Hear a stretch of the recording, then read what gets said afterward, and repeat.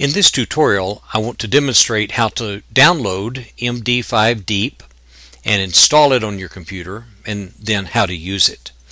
So we're going to go to MD5Deep.sourceforge.net.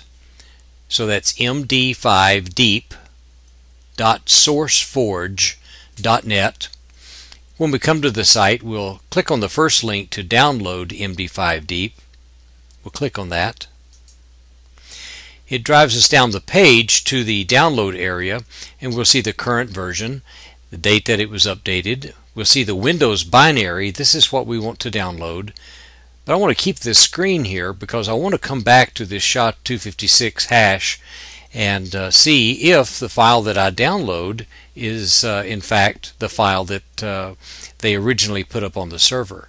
So what I'm going to do, in order for this current screen not to go away, I'm going to right click on Windows Binary and click Open Link in New Tab, which will create a new tab on my Firefox browser. Go there and it's going to tell me that the download will start here in a few seconds. I'm going to select the option to save the file because I want to run a test to see if it is the file and not corrupted in some way. So we see the download progressing. Once the file is downloaded, I'll go to the folder where it's downloaded, which is my downloads folder. This is where I see the file. It's a zipped file download. I'm going to right click and select Extract All. Have it open in the same place. Now we see the MD5Deep folder is unzipped from the downloaded file. I'm going to open that folder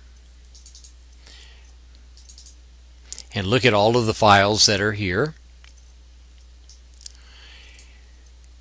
These are executable files, and when you run these files, they do not actually install into your operating system. They just run. So what I'm going to do, I'm going to select all of these. I'm going to go Cut, because what I want is to have all of these right here in my downloads file. I'm just going to paste them right here. Now, I probably could delete some of these that I won't normally use, but unless you're going to install this program in your system environment as an environment variable, then what you need to do is just leave these here. And since my purpose is to run the hashes of the files that I download, then I'm just going to leave these executables here in my downloads folder. Now, I'm going to go then, since that is already downloaded, I'm going to open the command window by going to Windows and type CMD, which will open the command line window. And for this little test I've done here, I've created a file here called test.txt. If I right click and open that file, you'll see here it just says this is a test document. That's all there is to it. So I'm going to go back to my command window here. So you see that I'm currently located here at C and in the users directory and in the user1 part of the user directory. So what I'm going to do now is just type dir, which is the Windows command for show me the directory. And when I do that, I will see that there is a folder here called Downloads. It is a directory, so it's a folder. It's called Downloads.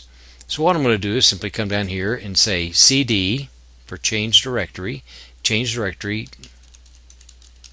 downloads. And I get no error message, and I see that I'm still in users, user1, downloads now. So I'm going to type dir for directory here. And what I'm going to see here are all of these files that I see in this current folder. Because right now I am in users, user1, downloads, and up here you can see that I'm in user1, downloads. So I'm in the same place, and what you see here are the list of files and folders that we see here in this same window. Now, if you do not install these hashing executable files into your system environment, then you have to have these executables in the same folder with the file that you want to test. So right now I want to run the SHA-256 test. So here we see SHA-256Deep, and then I'm going to I'll tell you what I'll do. I'll just go ahead and leave this as SHA-256Deep for right now, and I want to run this against the folder right here called MD5Deep-4.0.1.zip. So I'm going to come here and type MD5Deep-4.0.1.zip.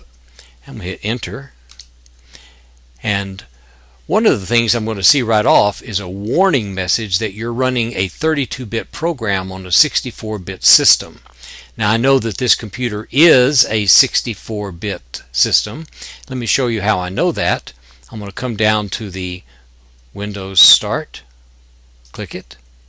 I'm going to come up to Computer, right click, and select Properties. And when I do, we'll see here the system information for this computer, and you'll see here that my processor is what it is, and this is a 64-bit system. So I'm going to close this window. I know I need to be running the 64-bit. Now, even though it gave me a hash here that I can take a look at, I still should never run this 32-bit hash on a 64-bit system. So I want to come back in and run this now using not SHA-256Deep, but SHA-256Deep.64. Now, rather than type all of that again, I'm just going to hit the up arrow key, which will bring in my last command. And I'm going to use the arrow key now left to go back to right after deep, and I'm going to type 64. You don't have to type the .exe. So now I have SHA-256Deep64 with a space and then the name of the file that I want to test. Enter. I get no warning message, so this is the hash that I have to compare. I'm just going to pull this over to the side.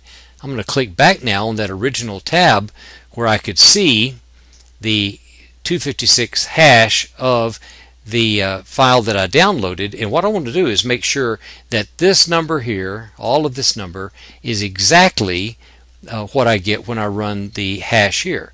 So we see that it begins with B6DEB, so come down here, B6DEB, 5C038, 5C038 is looking good. I never try to read the whole thing. I just come over now to the end of it, and it ends with F9E475. That's F9E475, and that is verification now that the file that I downloaded to my computer has identically the same hash as the file that was on that server. So let me show you what usefulness this has in practical application. You'll recall that when I set up this folder originally, I had a file in here called test.txt. In this case, I'll just run the MD5 hash, so I'm going to go MD5Deep64. That's the name of the file that I have here. Let me open the folder to show you.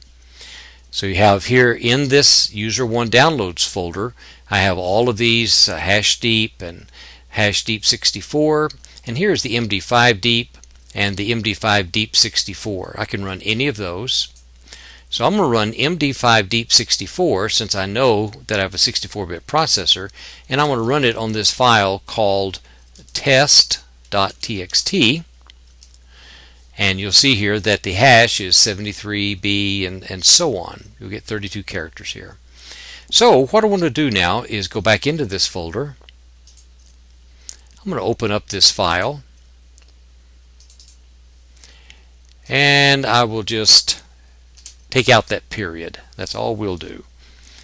Go File, Save.